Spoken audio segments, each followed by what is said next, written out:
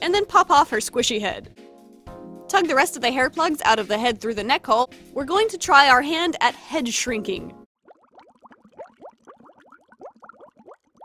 To wait much longer, I decided the heck with it and went for the 100% acetone fast shrink approach. Fill a large jar with ample space around the head with enough acetone to submerge it. Now set your head aside and let it pickle for about 2 hours. This is the fun part because I'm always looking for more ways to freak out house guests.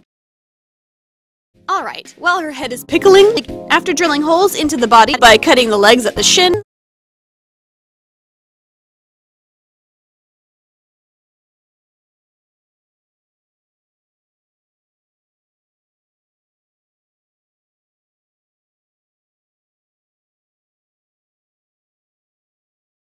I drill through the doll's torso under the new hole we just made.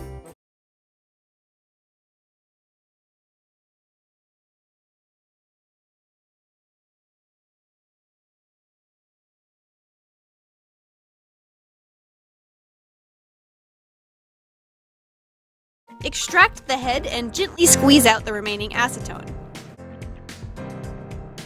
And look how— take your hair, take your tool, take your head, and stab. I said, stab!